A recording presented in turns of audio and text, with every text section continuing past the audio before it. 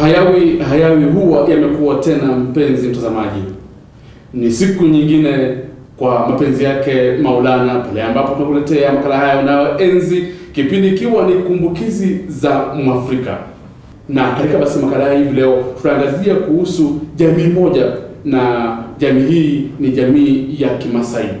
Na basi tutakao tufaulushia yote si wengine baadhi ya wataalamu wa shughuli hizi kutoka katika shirika la Gikuyu and Mumbi Cultural Museum. Na nikianza basi upande wangu kulia kule ni dada Ruth Enkeseni, ambaye yeye ni mkurugenzi wa masuala ya maombi. Na tunapozungumzia masuala ya maombi, vile vile atatueleza kwamba masuala ya maombi haya yanaingiliana vipi na masuala ya utamaduni. Na vile vile basi anayemfuata hapa ni mzee Samuel Kamida, ambaye yeye ni mkurugenzi mkuu wa shirika hili la Gikuyu and Mumbi Cultural Museum. Na mwisho kabisa basi ni mwanahabari mwenzangu ambaye ni Merlin Wanjiru. Merlin Wanjiru yeye basi licha kwa kwamba mwanahabari anahusika na masuala ya utamaduni na vile vile masuala ya maktaba katika shirika hili la Gikuyu and Mumbi Cultural Museum. Basi hao ndio watakao tufundisha yote. Na karibu kwenye hili basi mimi ni msimulizi wako Job Onimo. Karibuni mabingwa. Asante sana. Asante.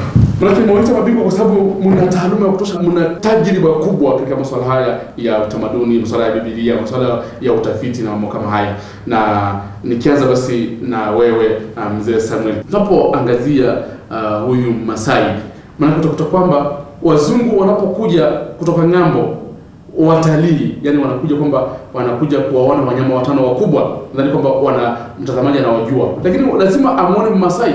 Maana wewe kama mzee mwenye tajriba kubwa unaweza kutueleza kwamba huyu Masai anawezaje basi kumfanya huyu mzungu mpaka aje amuone na kutoka ng'ambo?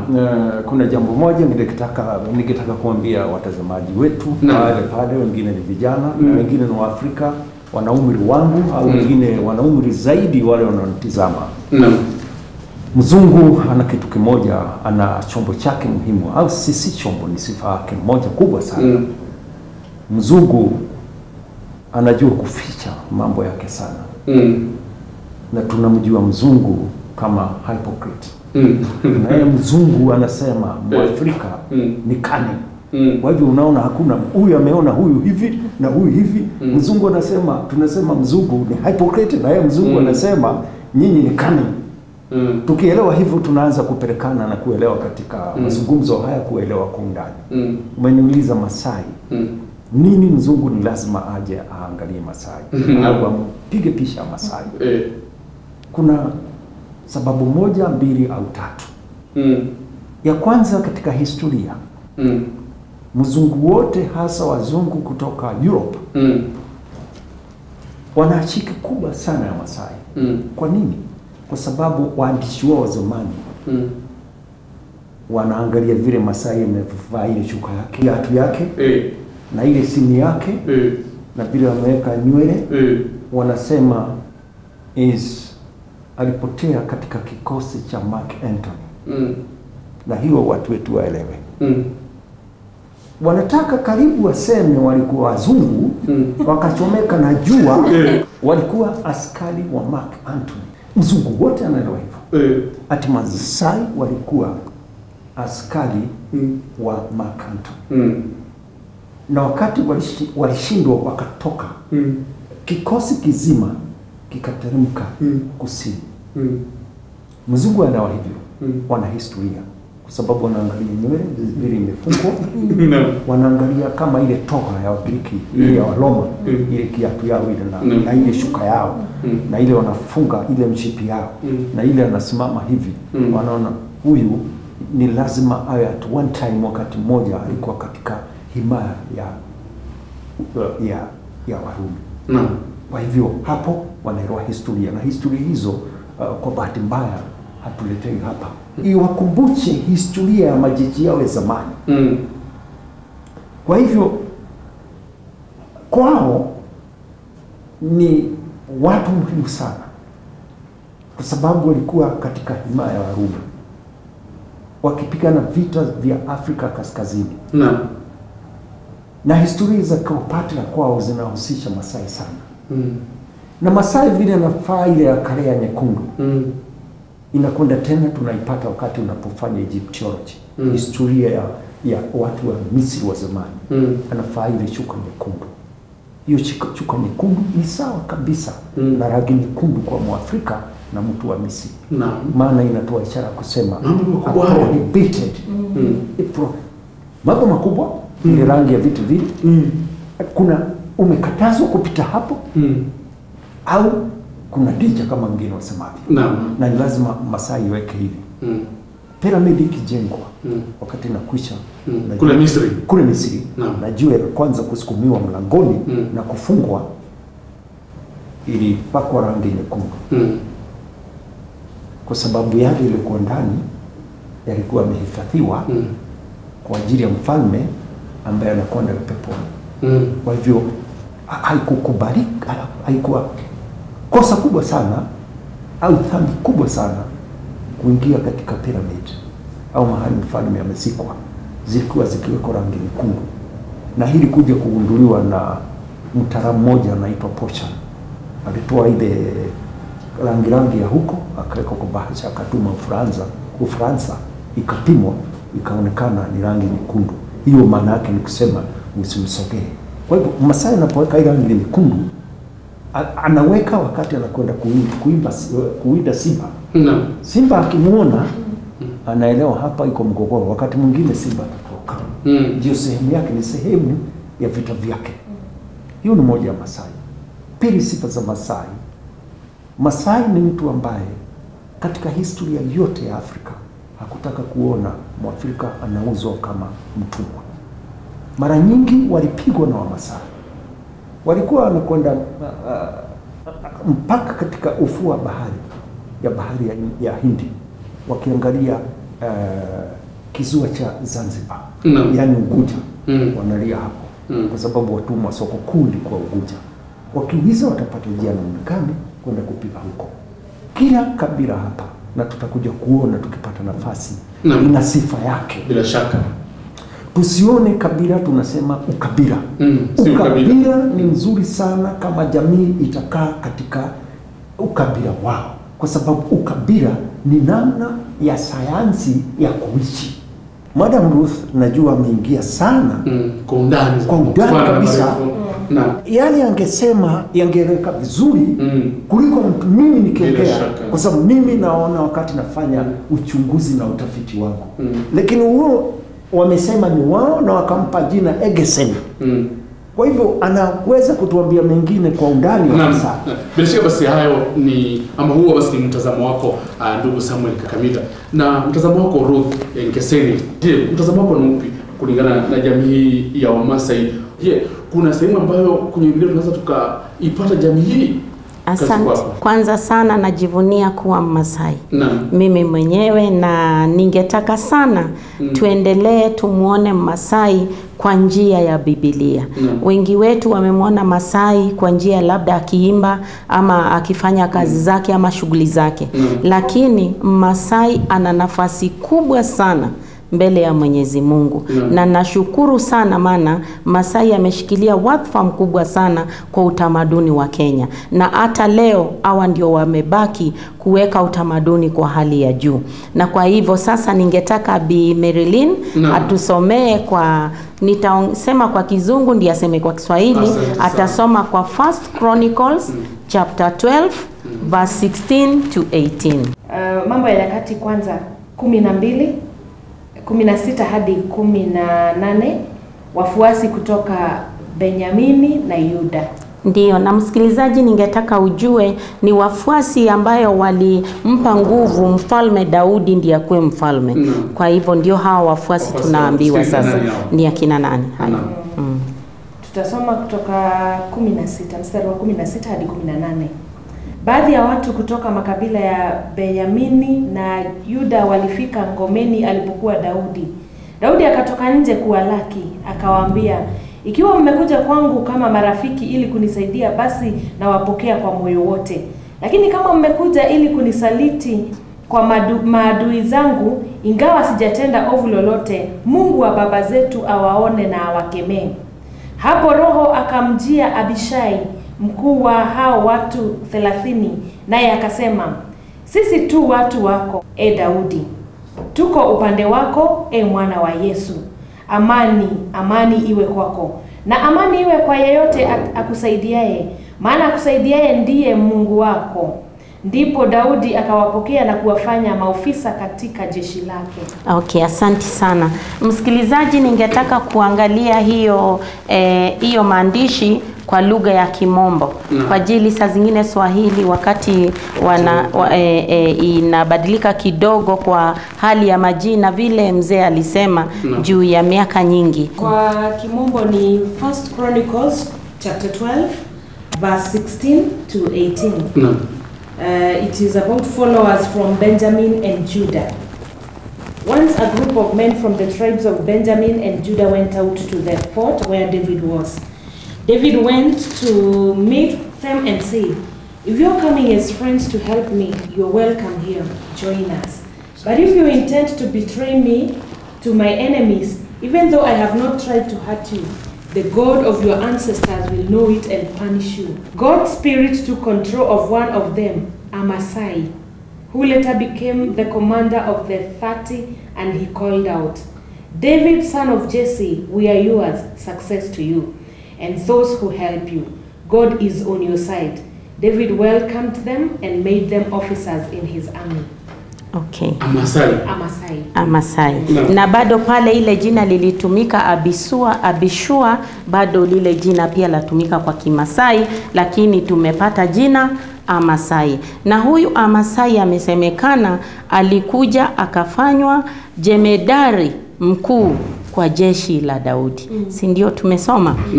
Basi tunaweza pia hakikisha hiyo maneno kwa 1 Chronicles chapter 9 verse 10 to 12. Mambo ya Nyakati wa kwanza 9 kuanzia mstari wa 10 hadi 12. Ni kuhusu makuhani walioishi Yerusalemu. Makuhani wafuatao waliishi Yerusalemu: Yedaya, Yehoyaribu na Yakini, na Azaria mwana wa Hilkia, mwana wa Meshulamu, mwana wa Sadoki, mwana wa Merayothi, mwana wa Ahitubu, mkuu wa nyumba ya Mungu, na Adaya mwana wa Yerohamu, mwana wa Pashuri, mwana wa Malkia, na Maasai mwana wa Aldieli, mwana wa Yazera, mwana wa Mashelamu, mwana wa Mashilemithi, mwana wa Imeri. Wakuu wa koo za baba zao pamoja na ndugu zao, jumla watu 1760. Walikuwa wakuu wenye uwezo mkubwa katika huduma yote na nyumba ya Mungu. Ndiyo. Hawa sasa walikuwa ni wakuhani wakuu. Wakuhani wakuu ambao walikuwa nafanya kazi kwa ile hekalo ambayo ilijengwa ni mfalme Solomon. Na ikiwa imetayarishwa mambo yote ni mfalme Daudi. Kwanza tuliona akiongea na Daudi, akafanywa mkuu wa jeshi. Sasa tunamkuta hali ya Israeli ikiwa sasa inaendelea, nchi inaendelea vizuri sana, na huyu Masai anakuwa ni kuhani mkuu mbele ya Mwenyezi Mungu. Kukuwa kuhani mkuu mbele ya Mungu, msikilizaji, ningekwambia ya kwamba ni lazima uwe umeteuliwa, na kuteuliwa kwako ni lazima uwe umetoka na ukoo wa Aroni. Aroni naye ni ndugu ya Musa. Basi wazawa wa Aaron mwenyewe na wazawa wake walisemekana hawa tu ndio watakaye kuwa wa makuhani mbele ya Mwenyezi Mungu. Na huyu Masai tunayeona sasa ni mmoja yao. Ebu angalia nafasi kubwa sana ambayo sisi Waafrika tuko nayo. Kwa ajili huyu Masai ako ndani ya hekalo ya Mwenyezi Mungu akiwaombea baraka wa Israeli wale tunaoogopa. Hivi ni kumaanishaje?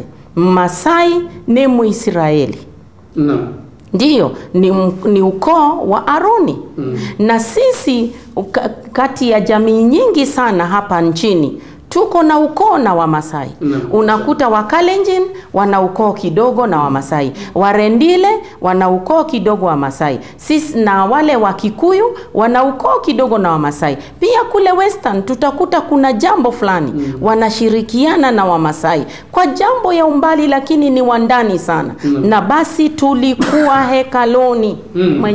Msikilizaji, tulikuwa hekaloni ya Mwenyezi Mungu tukiongoza ibada mbele ya Mwenyezi Mungu tukimuomba Mungu ambariki Mwisraeli. Bila shaka. Hilo ni jambo kubwa sana.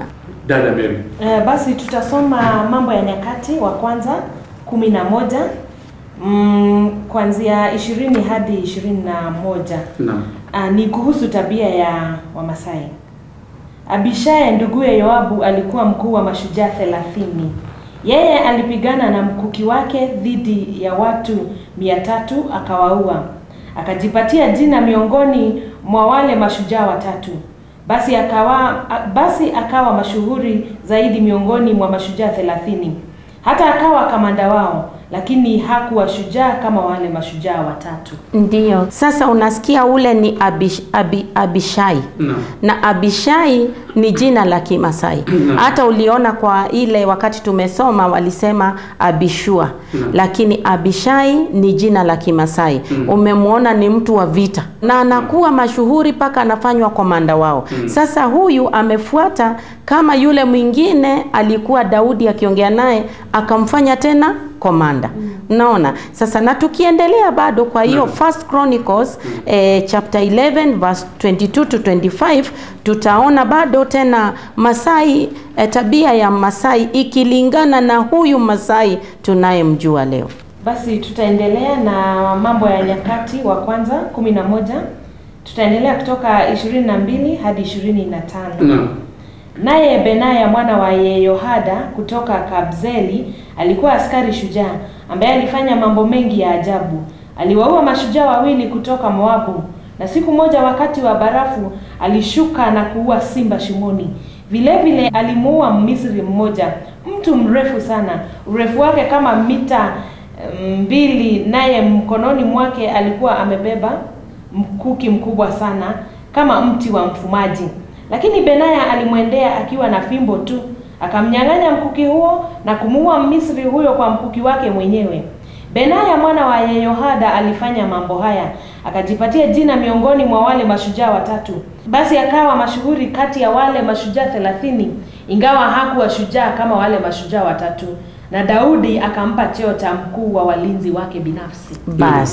Basi sasa Masai wetu amefanywa mkuu wa walinzi juu ya ile ushupafu wake. Na huyu Masai tunayemwona kwa Bible na jina lake lile lile, maana Benaya ni Kimasai, na maana ya Benaya ni kumaanisha kikingi ninachoengemea. Na ndio unasikia anamuweka akiwa mkuu wa bodyguards zake. Kwa ajili Daudi sasa anamtegemea, ndio anamuita Benaya. Na Benaya ni Masai. Angalia tena anamuua simba. Nani wanaua simba jamii? Masai. Si ndio huyu baba yetu tu Masai aliye hapa Kenya. Ndio hiyo. Sasa kwa hivyo wa Kenya tuwe na nguvu kabisa kama ile Mungu alitubariki naye. Kwa ajili ndio tufanye vitendo kama hizi zikapata nafasi kuandikwa. Ni mfalme Daudi, basi ilikuwa ni vitendo za kustua kabisa. Na tunaweza rudi hapa tuwe tunafanya vitendo paka dunia ije hapa kuyaangalia matendo ambayo tumefanya kwa ukubwa zaidi. Na hivi ndio tunasema huu ni mwamko mpya wa Mwafrika. Bila shaka. Ndiyo. Naomba mwelekezi wetu anatueleza kwamba muda tuliotengewa umeyoyoma kabisa, pengine tuna mambo mawili matatu hivi pengine mmesalia naye ambayo tungekamilisha ama tuweze tukaondoka hapa kabla hatujatamatisha, na kwa fursa utamatishe dada. Asante sana. Tunaweza endelea kusoma kidogo tu ili watu waelewe. Tutasoma kwa First Chronicles chapter 15 verse 23 to 24. Hiyo ni Mambo ya Nyakati wa kwanza 15 kuanzia mstari wa 23 hadi 24. Tutasoma. Berekia na Elkana walikuwa walinzi wa sanduku la agano. Shebania, Yoshafati, Nethanieli, Amasai, Zekaria, Benaya na Eliezeri walikuwa makuhani. Waliwekwa kupiga tarumbeta mbele ya sanduku la Mungu. Obed Edomu na Yehia waliwekwa pia kuwa walinzi wa sanduku. Ndiyo, tumeyasikia majina kweli msikilizaji, lakini hayo majina nasikia ikiwa ya Kiafrika ambayo kati yake tunamsikia tena Masai akipiga trumbeta mbele ya sanduku lile takatifu la Mwenyezi Mungu. Na lilo sanduku lilikuwa na maajabu sana kwa ajili wakati kuhani akiingia pale patakatifu penye hili sanduku lipo, alisikia sauti ya Mungu ikiwa kwa kifuniko ya hili sanduku. Na hili sanduku ndio lilizunguka Jericho mara 7 bila mtu kuguza. Jericho ikabomoka, ni kama tetemeko la nchi zimekuja, na Waisraeli wakaingia. Hapo ndipo Masai amesimamishwa, ni Mfalme Daudi, apige trumbeta Mungu awasikie. Si tuna nafasi kubwa sana. Sisi wa Afrika tuko na nafasi ya mbele kabisa mbele ya Mwenyezi Mungu, na sisi ndio tumejinyima hiyo nafasi. Tukijivaa vizuri tutaenda kabisa kwa huu mwamko mpya wa Mwafrika. Pia msikilizaji, tukiendelea, ningetaka kukuarifu ya kwamba jina ambalo linasifika sana sana kwa safari ya Musa na Waisraeli kutoka Misri wakienda Canaan ni jina la mlima ambapo walienda kumsujudu Mwenyezi Mungu, kumuomba na kumpa shukrani kwa ajili amewatoa kutoka utumwani. Na huo mlima unaitwa Sinai. Na Sinai si jina la watu lingine. Sinai ni jina la Kimasai. Sinai, Sidai, waona, na bado na inamaanisha kitu takatifu. Juzi nilinunulia Biblia redio moja ya Kimasai. Na nilistuka sana, nimeenda kwa Bible Society of Kenya kununua Bible ya Kimasai. Ilikuwa imeandikwa haya maneno mawili: Biblia si nyati. Ilibidi nimpigie Masai ndugu yangu nimuulize, mbona hii inaandikwa si nyati na tena Sinai ni jina yetu? Akasema hii si nyati inamaanisha takatifu ikiwa kitabu, na ile mlima ni Sinai.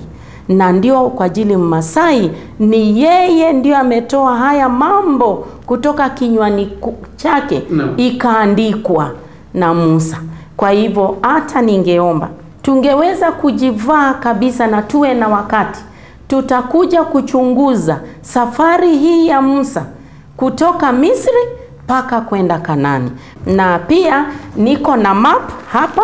Kwa hizi map za Kenya tutaona mto ambayo imeitwa Sinai. Ndio hiyo itakuwa hakikisho kwetu ya kuwa jina Sinai ni letu sisi wa Kenya tukiwa wa Afrika, na sio jina la mzungu ama la mtu mwingine yoyote. Msikilizaji, unaweza jinunulia map kama hii kutoka kwa bookshop yoyote, na hii map nitakuonyesha penye mto Sinai uko, na huo mto umetoka kutoka kwa mlima ambayo ni mlima wetu sisi yote wa Kenya, ambayo inaitwa mlima Kenya. Huu ndio mlima Kenya, na kuna sehemu hapa hivi ambayo Nanyuki Town na kuna Timau Town. Katikati kuna mto umetokea ukaenda hivi kupita ikafika Ewasonyiro, na hapo ndio utakuta jina ya Sinyai River, kumaanisha jina Sinyai ni jina la Kiafrika na ni Waafrika wa kitengo hii ya Afrika. Na sisi ndio tutakaoamsha Afrika, maana hata majina yale takatifu tuko nayo sisi mstari wa mbele kwa Biblia ya Mwenyezi Mungu. Asante. Na kabla basi ya kutamatisha makala haya, basi Mzee Samuel Kabila, basi ungependa kusema vipi kulingana na mada ya leo kuhusiana na jamii ya Wamasai? Tukitizama jamii ya Masai tunajiona ndani yake. Na kawaida wakati watu au katika wakati ustaarabu unapojengwa, watu huona jamii nyingine kama ni jamii yake. Vile Masai anavyokwenda pale na amehusika katika Biblia sio Masai. Kwangu najiona ni mimi. Kwa sababu ni jamii ya nchi yangu. Sifa za Masai ni lazima nisichukue ziwe sifa zangu. Masai naye achukue sifa za Mkikuyu na Mkamba na mwingine. Tukiwa namna ile tunaanza kusema vile mzungu anasema collectively, Biblia ni yetu kwa sababu tupatikana. Hata kama mimi sipatikani huko, na yeye hapatikani na mwingine hapatikani, lakini matari Masai anapatikana, tunapatikana. Kwa sababu pale mimi sioni Smith, Smith simuoni. Na huwezi kuniambia hapa. Lakini namuona Masai. Namuona majina ya Masai. Majina ya kwetu nyumbani. Kwetu nyumbani. Kwa hivyo ni wetu. Asante sana. Basi mwisho kabisa, binti wasemaje?